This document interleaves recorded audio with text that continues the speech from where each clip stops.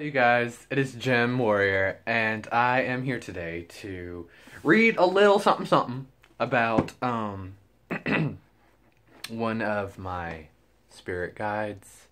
I usually just call her family, or a goddess. And I've talked about her a little bit. I talked about her in my YouTube Pagan Challenge about your matron and patron, which I turned into just like a magical family video. So, it's Vivian, that's what I call her, and, she's the Lady of the Lake, and, you know, I know a lot of people, sometimes have problems with working with spirits who aren't real, or spirits that don't seem to have any kind of rooting in history besides fictional texts.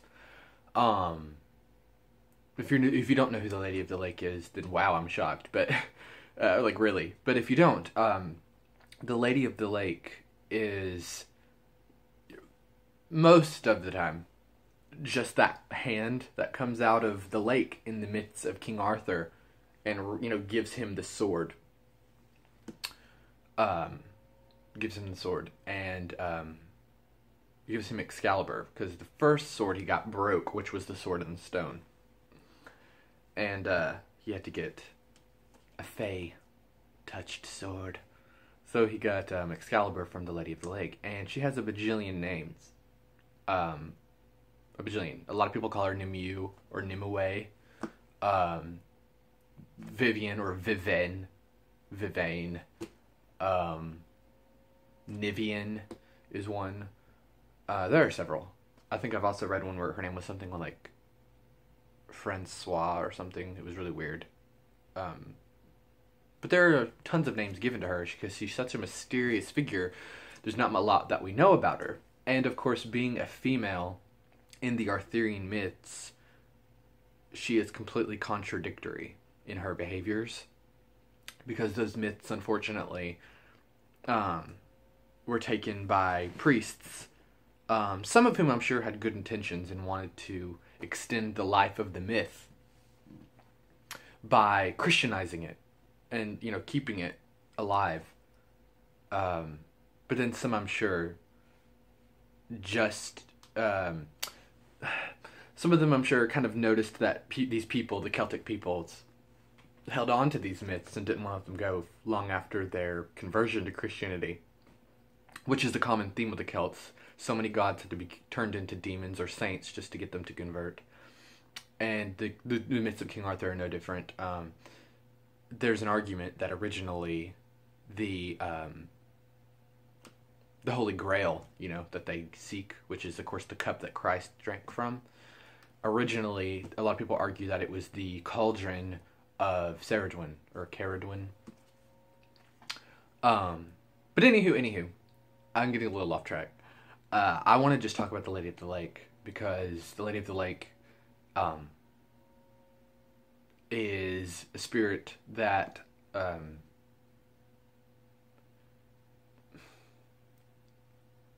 she's just amazing. Like, I don't know how to put it. She's amazing. She is very, not quite paradoxical, but she is very different from any other spirit that I've ever encountered, even to today.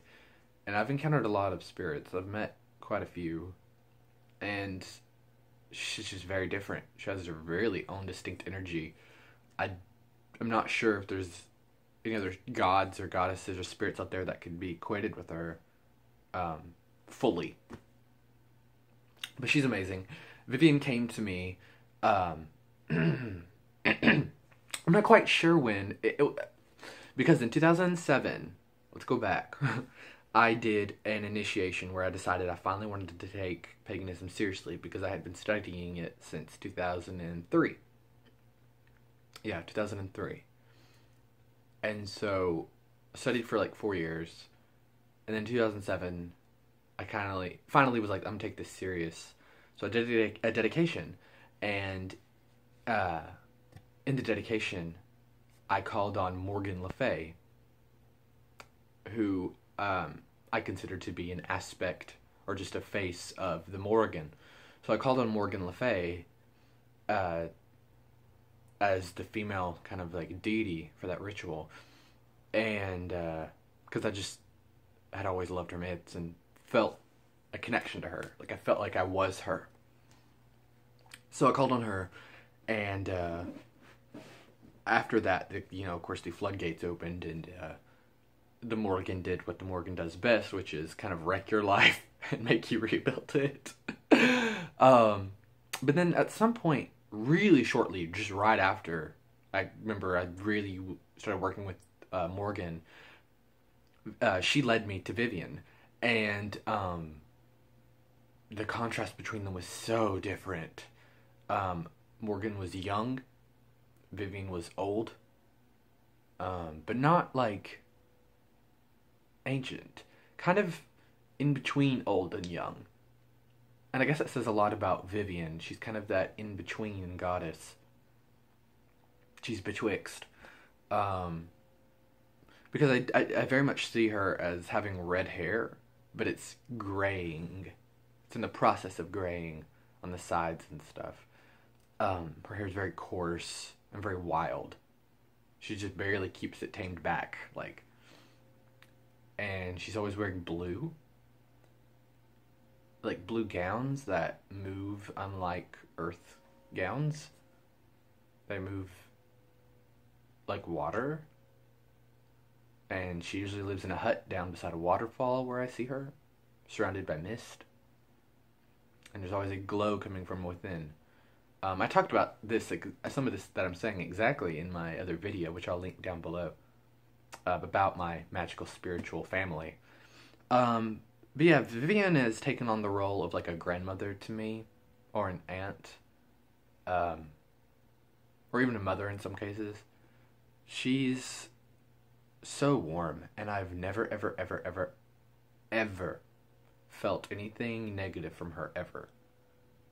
It has only ever been positivity and love and compassion. I've never felt anything else from her, ever. Which is saying something, because with other deities I have. But I've never felt anything but compassion and love and empathy and sympathy and just all this positivity. But not in an obnoxious way. She's very quiet, and she's very humble. And,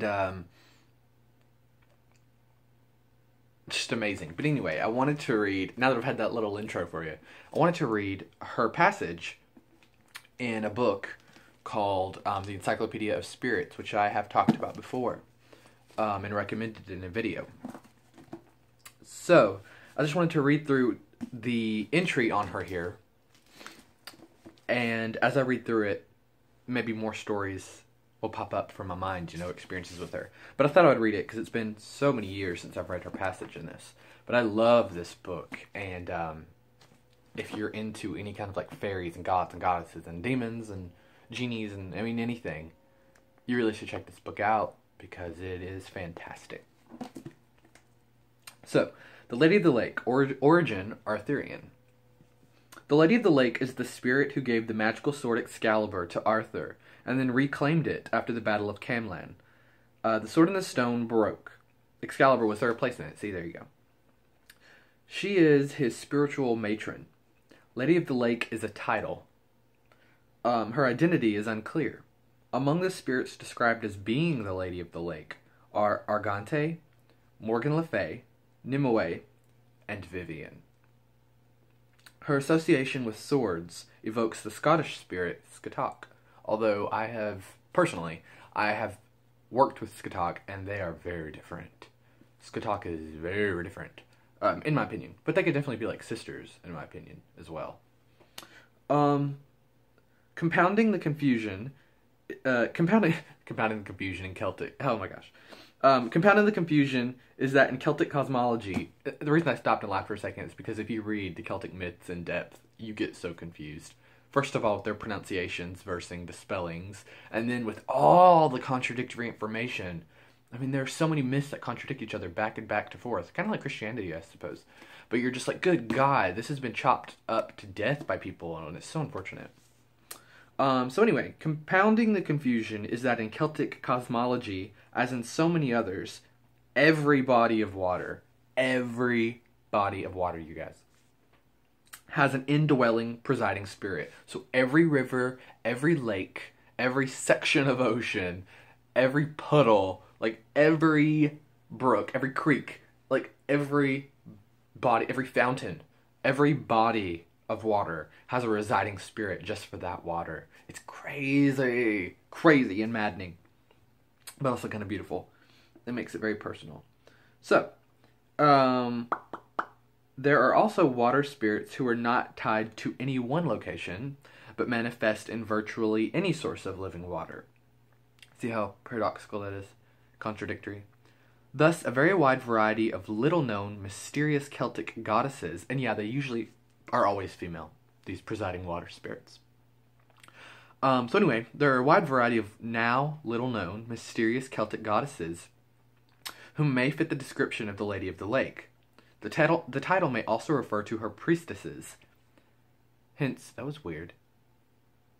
I'm burning candles and I just heard like a liquidy sound, like a bubbles, like bloop, and I was like, this is candle wax. Anyway, it's Vivian! Anyway, so the title may also refer to her priestesses, hence more than one may addressed as Lady of the Lake, spirit and mortal. And that's a theme that we see in some of the later and more current versions of the myths of King Arthur. We see the Lady of the Lake is a title for priestesses who are devoted to the goddess. And Merlin is just a title for priests who are devoted to the god or the goddess. So Merlin and Lady of the Lake are like rotating characters. They're just names. They're positions that you hold in society. And anyone can be the Lady of the Lake and the Merlin if they are a priest or priestess of high-ranking authority. And I really like that idea, and I pretty much have just taken it on as truth for myself.